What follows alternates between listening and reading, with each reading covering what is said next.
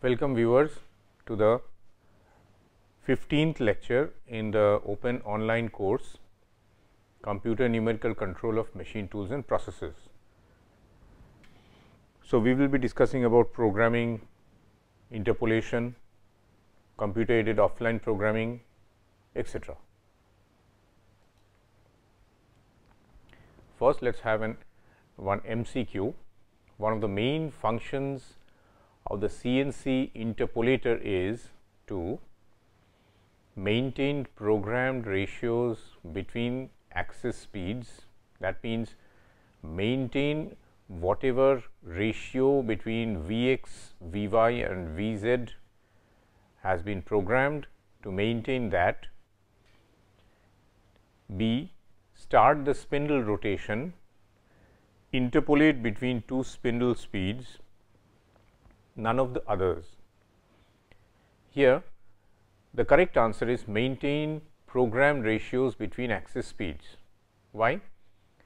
The two functions of CNC interpolator is, one, to maintain programmed ratios between axis speeds and to maintain the programmed absolute feed value along the cutter path. So, along the cutter path we have to maintain a particular feed rate, and along the different axes like x, y, z, we have to maintain the correct ratio of these axis feed values. That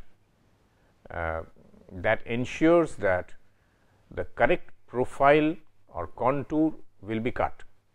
In CNC, we are having no part specific jigs or templates or cams, etc., but all the cutter paths which are to be executed, they are executed by maintaining correct ratio between axis speeds or programmed ratio between axis speeds.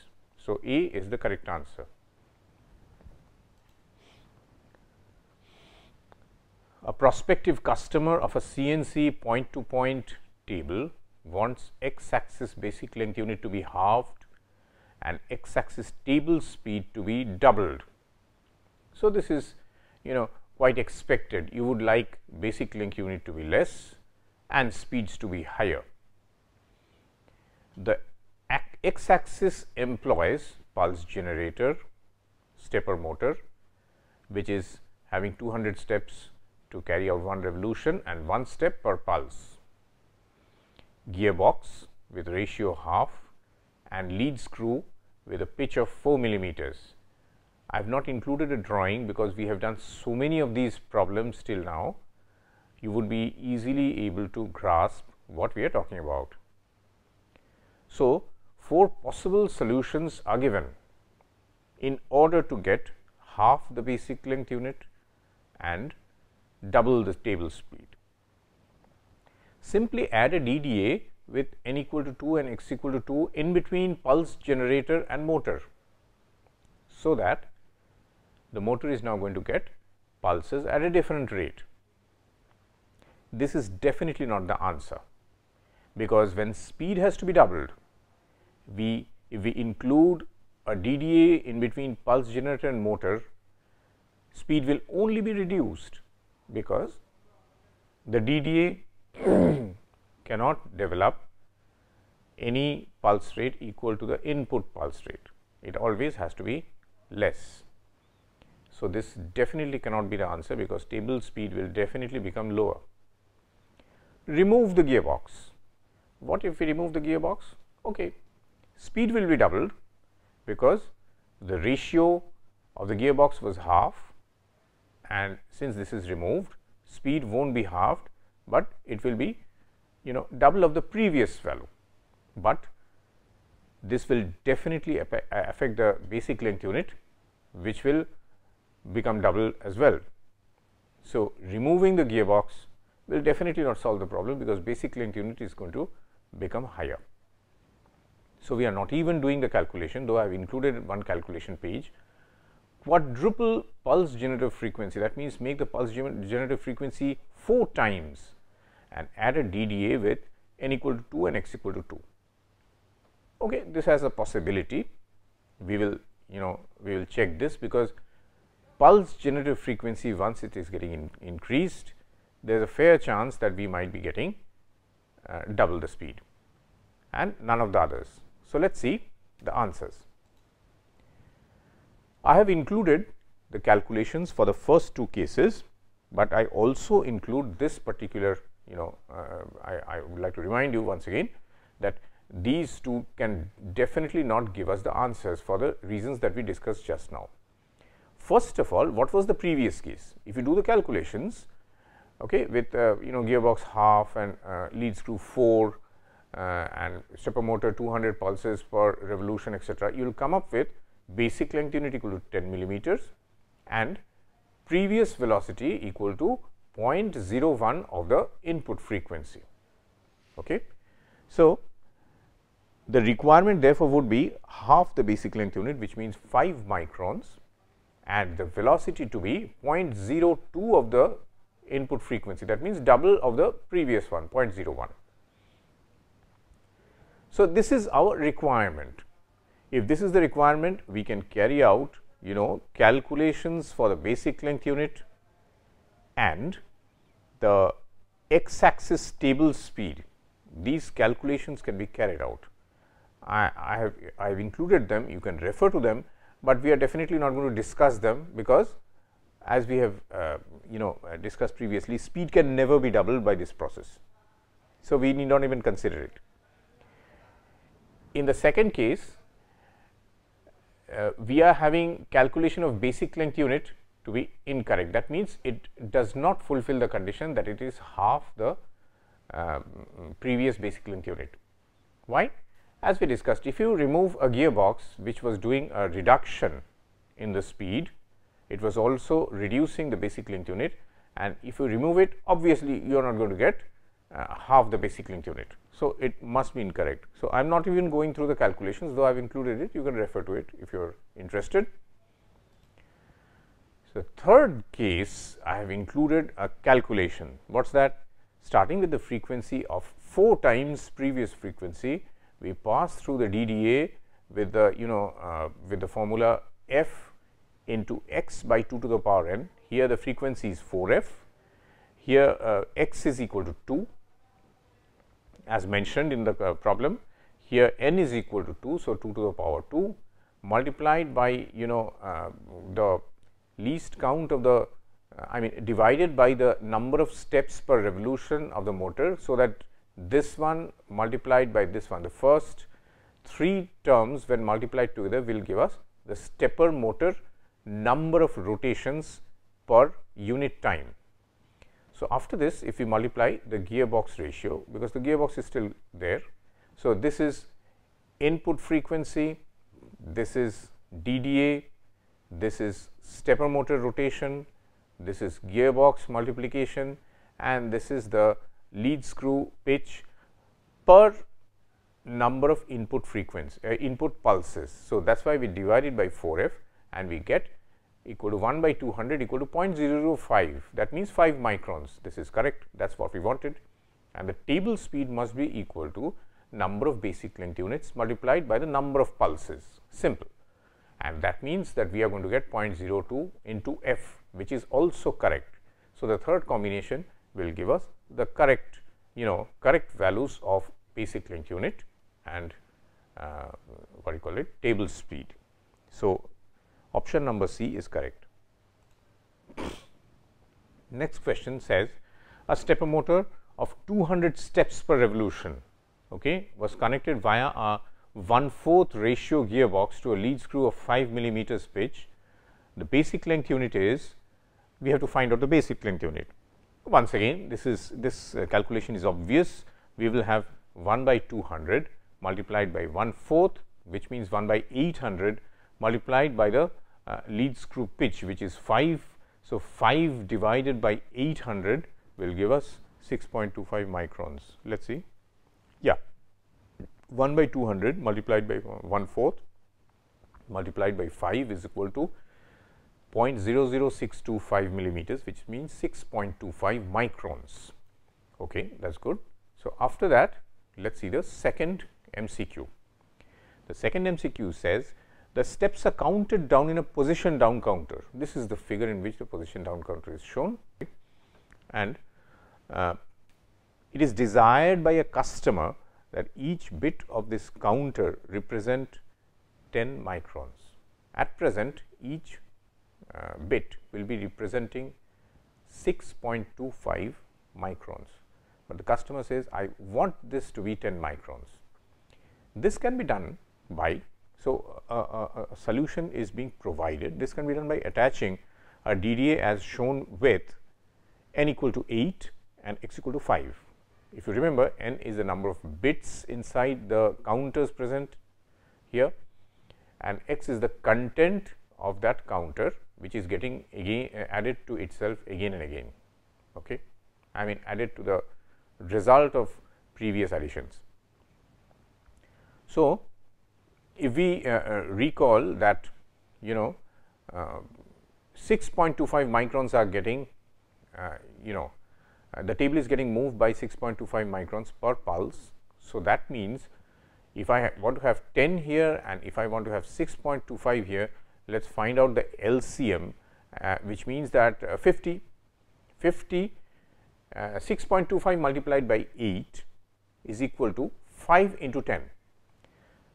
So, by the time you send 8 pulses to the stepper motor, if you can send 5 pulses to the position down counter, everything will be balanced. That means 8 basic length units will be equivalent to 10 bit representation here. 5 bits representing 10 microns each, 50 microns here, 50 microns here. So, by the time we send 8 pulses here, we should send 5 pulses to the position down counter, which means that if x is equal to 5 and n is equal to 3, therefore, this particular pulse rate coming out here will be input pulse rate multiplied by 5 divided by 2 to the power 3, that means 8, 5 by 8, and that will satisfy all conditions. So, I have written down the answer here just like we discussed. If you send 5 pulses to the position down counter, it will show decrements of this should be 50, okay, it will show decrements of 5 bits, that is correct. Hence, these bits would represent 50 microns. So, 1 bit should represent 10 microns. What we have sent is, what we have initially stated is that by the time 8 pulses are sent to the motor to give 50 microns or 0.05 millimeters, if we can send 5 pulses to the position down counter at the same time, it will serve our purpose. So, use a DDA with n is equal to 3 and x equal to 5, so that its output pulse frequency will be input pulse frequency multiplied by 5 by 8. So, the correct answer is, let us see the previous. Correct answer would be number C, n is equal to 3, x equal to 5.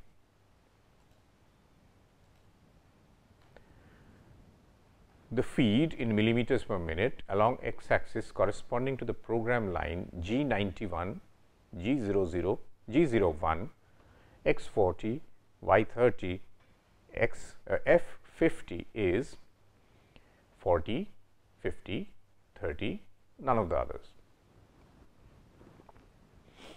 So, first of all, what we notice is that linear interpolation is taking place. That means, straight line motion with a particular feed rate, and G91 means that incremental motion is being carried out. Incremental motion means 40 along x, that means 40 millimeters of movement is taking place along x, 30 millimeters of movement is taking place along y. So, we understand that the velocities along x and y will also be in this ratio, because in linear movement, that means in straight line movement, the velocity triangle is similar to the displacement triangle. So, movement along x and y will be 4:3, and therefore, feed velocity which is 50 along the main path, it will be in the ratio of 40 millimeters per minute along x and 30 millimeters per minute along y. So, that 40 square plus 30 square will give us 50 square, because we know that 4 square plus 3 square, 16 plus 9 is equal to 5 square. So, 40 square plus 30 square is equal to 50 square. So, 40 millimeters along x axis is the answer. That means, A is the correct answer. If drilling is done on a CNC machine with contouring control system, so we have a machine with contouring or continuous control system, say machining center, milling machine. Okay. In these machines, suppose you are carrying out drilling, then first option reads the cutter diameter compensation left should be used, the cutter diameter compensation right should be used. Drilling cannot be done on CNC machine with contouring control system. Cutter diameter compensation is not required, and none of the others. The first two options, cutter diameter compensation left or right, they are not relevant to this discussion, because in point to point operation like drilling, cutter diameter compensation does not come into the picture, it is not required. Drilling cannot be done on CNC machines with contouring control system. This is also not correct, because a machine which can carry out or which has contouring control or continuous control system, it can also carry out point to point operations. So, C is also not correct.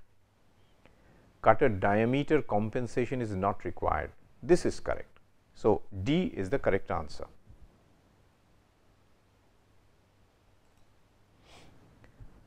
Cutter radius compensation in CNC two-dimensional milling with end milling cutter. So, cutter radius compensation is, it means the same thing as cutter diameter compensation for all practical purposes in this question. Cutter radius compensation in CNC two-dimensional milling with end milling cutter, that means maybe you are cutting all around a particular contour in 2 dimensions. So, it is used to determine radial runout of cutters, determine the cutter RPM, find cutter center locus from workpiece geometry and cutter diameter, none of the others.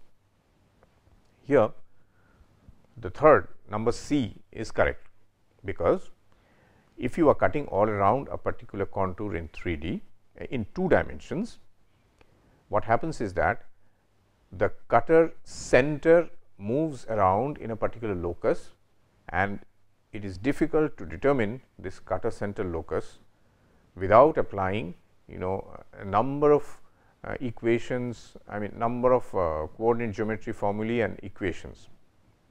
So, instead of that, we can intimate to the computer about the geometry of the workpiece and the cutter diameter, and that way the computer can find out for us the cutter locus, cutter center locus. The cutter is not a point object, but it has a finite diameter.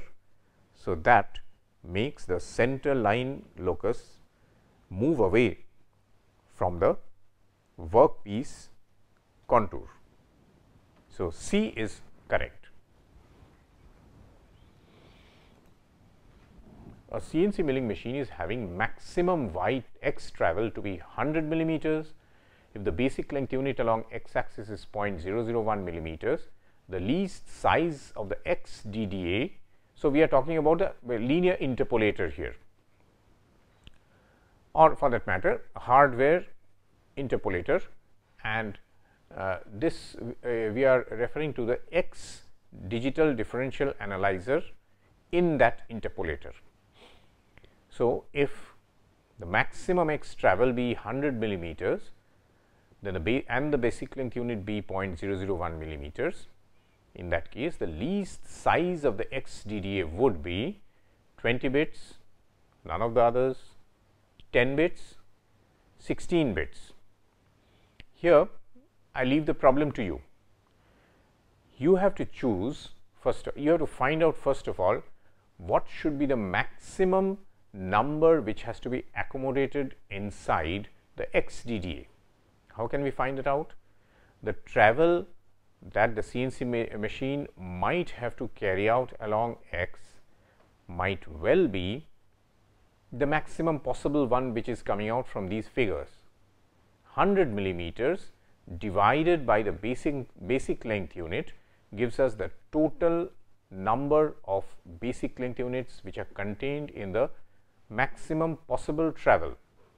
So, 1000 millimeters, I was mistakenly referring to it as 100, 1000 millimeters divided by 0.001, that means 10 to the power 6 basic length units. So, we have to find out the size of the XDDA which would be able to accommodate 10 to the power 6. For example, if you have 16 bits, the size of the DDA will be the maximum number which can be accommodated is 2 to the power 16 minus 1. So, what you have to do is open your calculators, find out, you have to find out 2 to the power 20 minus 1, 2 to the power 16 minus 1, 2 to the power 10 minus 1, and find out the one which is the smallest number which can accommodate 10 to the power 6. So, I leave this to you. I am sure that you will be able to solve it. For execution of line number 2, the ratio of Vx by Vy is, so this is again from interpolators. So, we have line number 1 G90, G90 means that we are having absolute motion. So, G90 G00 x 0.55 and y 20,30. Line number 2 reads G01, that means we are now moving in a linear with linear interpolation x 12.55. So, as we are having absolute motion, the incremental motion from line number 1 to line number, against line number 2, the incremental motion along x is 12 millimeters and the incremental motion along y is 5 millimeters. So, 12 millimeters along x, 5 millimeters along y, and feed is 200. So, feed should be divided, the ratio of Vx by Vy is required. Ratio Vx by Vy will be as delta x divided by delta y, which means 12 by 5. So, the first option is correct.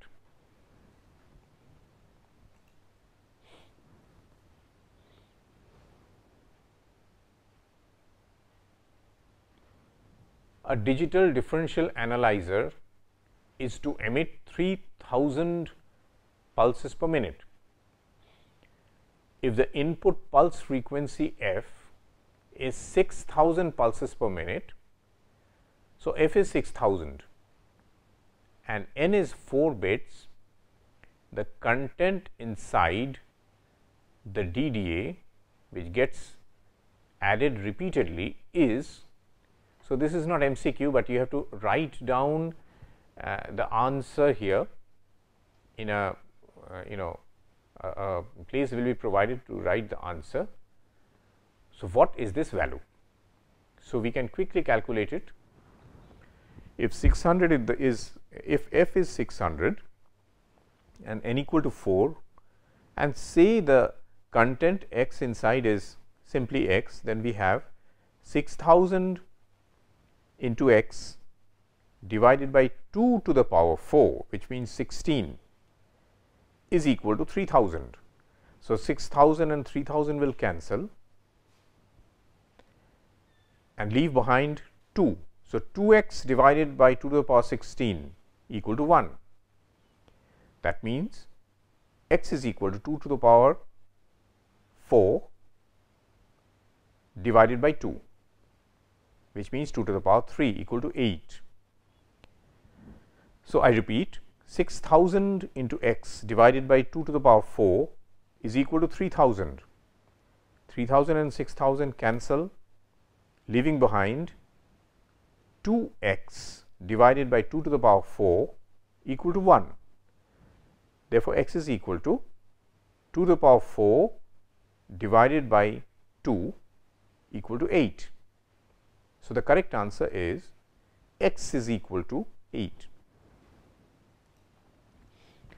Mirror imaging in a CNC program cannot be performed in point-to-point machines, cannot be performed in case of continuous control machines, can be performed in both the above types of machines, cannot be performed in both. So, D is obviously wrong. If it cannot be performed in both, it would not have existed, and A and B, they are also wrong. Mirror imaging can be carried out both in point-to-point as well as continuous control machines. So, option C is correct.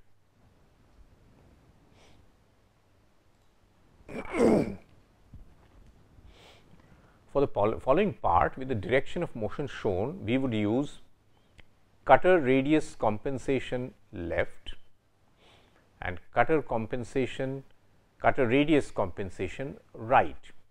Which one would be the one that we are using?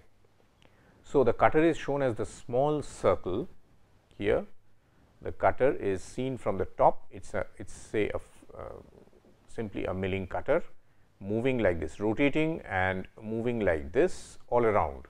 So, the direction of motion is rightwards, and looking in the direction of motion, if we find the cutter has to be shifted towards the right side from the path from the workpiece contour. So, this is the workpiece contour, and if we have to shift the cutter to the right hand side looking in the direction of cut, then it is right tool compensation. So, B is correct. Cutter compensation right has to be used here, which is G42. B is correct.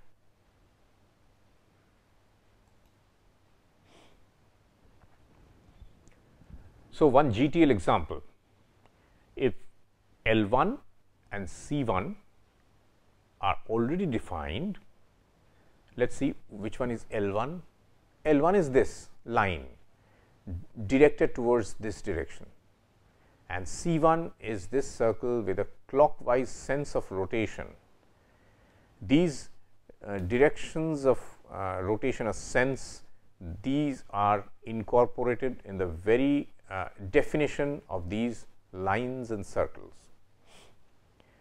The definition of the small circle C2 with radius 10 millimeters would be in GTL, C2 is equal to L1 C1 r minus 10, etc., etc. Some options are provided.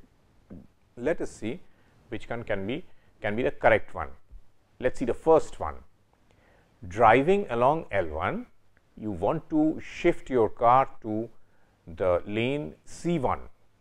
So, you are driving along L1, you are starting from here, you are moving this way, you take this particular shortcut, okay, and this deviation, this diversion leads you to this particular route. Okay. You might say, why do not I move simply this way and then this way? No, this is not allowed. You have to use this as a shortcut where you always maintain the correct direction along smooth lines. So, if you move this way, you are moving this way, and ultimately you are ending up in the opposite direction of C1. That is not allowed, because you are supposed to end up along C1 direction only. You are ending up in opposite C1. So, the first one definitely cannot be correct. And in fact, since it is r minus 10, this would have defined, had it been correct, then also it would have defined circle with clockwise sense, and this is obviously counterclockwise. So, this is definitely, it would have been wrong anyway. Second one reads driving along C1, you are ending up. So, you are driving along C1, that is good, and you are ending up by taking this particular diversion, you are ending up in the minus L1 direction, mind you. Okay, it's minus L1 direction, that is good, and R10, that means counterclockwise circle. This is also counterclockwise circle, but mind you, this particular definition won't be allowed since it is taking the major arc along C2. Once everything is correct, you have to further check whether a major arc or minor arc is involved in the definition. Third definition, so second definition is not allowed, major arc. C2 is equal to minus L1. So, you are coming this way, minus L1, and you are ending up in the, oh sorry, this is a misprint, please note, this should be C1, in the third definition, minus L1, you are driving this way and you end up ending up in C1 direction. So, this is C1 direction. Everything is correct in this particular definition, and the diversion that you are taking, that is counterclockwise as well. So, C is correct.